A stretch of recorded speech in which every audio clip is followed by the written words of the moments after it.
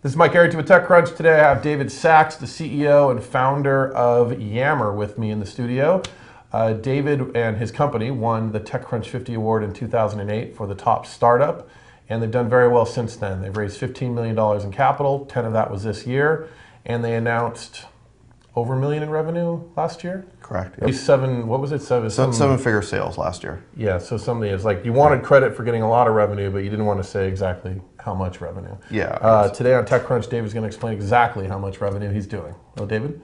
Good to see you. So how much revenue did you do last year? Well, you know, as we said, we did seven-figure revenue. Let's narrow that down. One of the nice things about being a private company is that you don't have to disclose everything about what you're doing. But I think the really great news that's... Wait, hold on. Let's go back to that revenue number. So it's somewhere between $1 and $9 million you did in revenue. In sales, yeah. And so is it closer to 1 or closer to 9? How about that? We just narrowed it Well, down. you know, it was our first year. Yeah. So, you know, I'm not gonna go into specifics, but I'll say that just, you know, getting to 7 figures in our first year was a huge milestone. Okay. Yeah. Now let's talk about the news. So the first thing is your revenue has actually increased dramatically since the end of last year. Tell me about that. Well, we did more revenue in Q1 than we did in all of last year. So you did you did somewhere between $1 and $9 million in revenue in Q1 of 2010. Right. It's growing, you know, 100% quarter over quarter. Yep. 45% increase in paid seats sequentially from Q4 to Q1.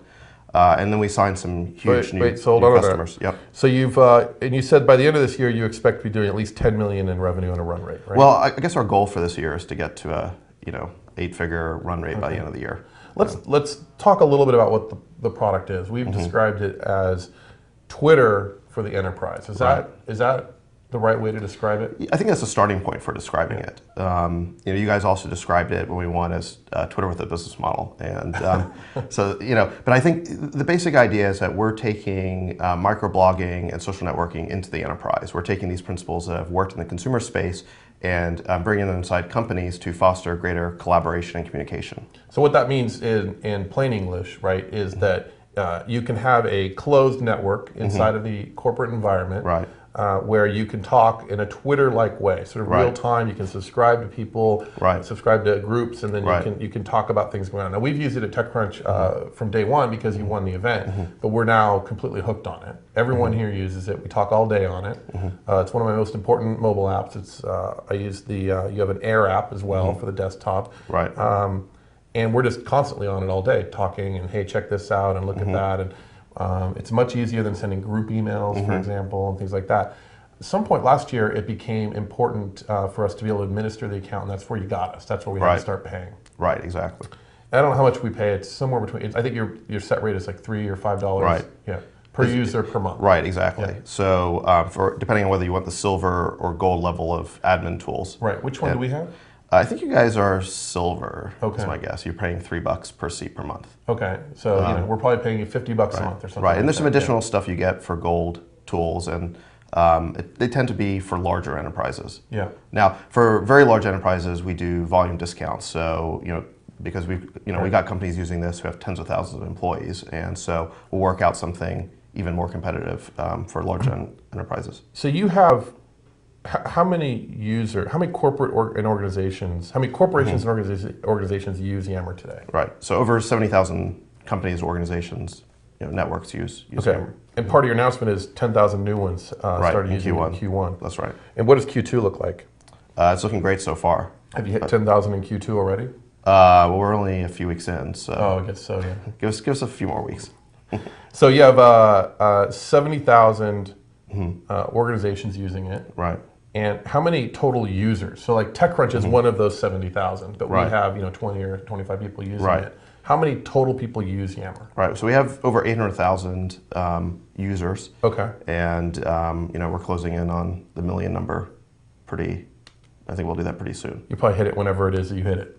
Yeah, you'll tell me. You'll say then. Yeah. You'll say we have 7-figure users. Right.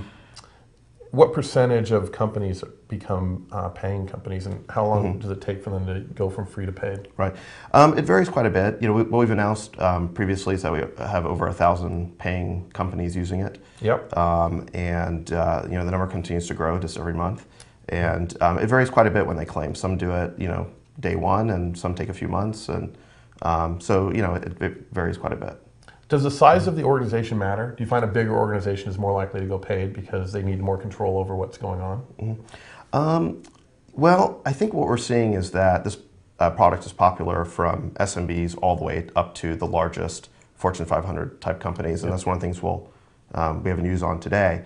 And I think when we launched the product, we weren't exactly sure whether this would just be an SMB thing, small companies using it, or whether it would appeal to large enterprises. And what we find is really the whole spectrum of companies are using this and paying for it. So, but only 1,000 of the 70,000 companies are paid.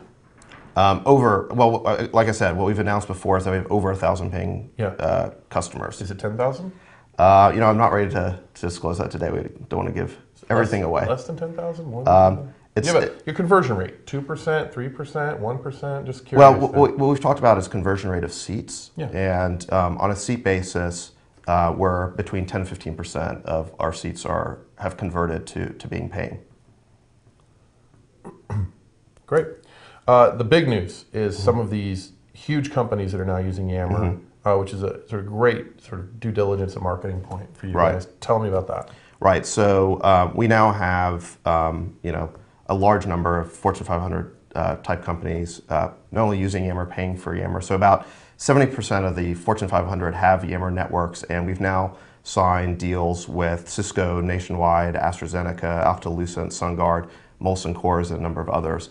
And in particular, the Cisco deal closed in Q1. And I think that's a very important one because this is a company that's in the business of enterprise security. And so they vetted us, they put us through the paces to evaluate, us on the basis of security, scalability, and value. And and I think that if they found that Yammer is worth paying for and is secure and meets their needs, then I think really what this says is that this is an idea whose time has come, and really every company in the Fortune 500 could be a customer. You want all of them? Absolutely. How many employees at Cisco are using this now? Has it just started to roll out?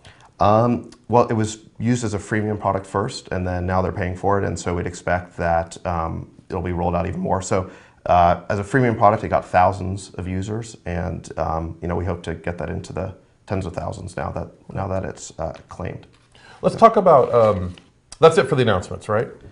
I think so. I mean, I think we've got some other basic details on the points I was making. Now we've got 3 of the top 10 pharma companies in the world are using it. 2 of the 5 largest network communications equipment companies are using it. 1 of the top 5 entertainment companies in the world is using it. 1 of the top 5 financial companies in the world I'm talking about paying customers. I'm not even talking about the freemium model.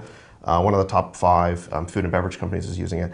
So we're now seeing Yammer adopted by paid customers in really every industry segment, every industry vertical. And so, like I said, I think people like it, and I think this idea of bringing consumer social networking into the enterprise is an idea whose time has come. You've raised $15 million, 10 of it was this year. You're going to need to raise any more? You think you're going to hit profitability and go from there? We barely spent any money at all net in Q1, and so certainly, we've got the whole $10 million in the bank that we raised in January. You're virtually profitable now.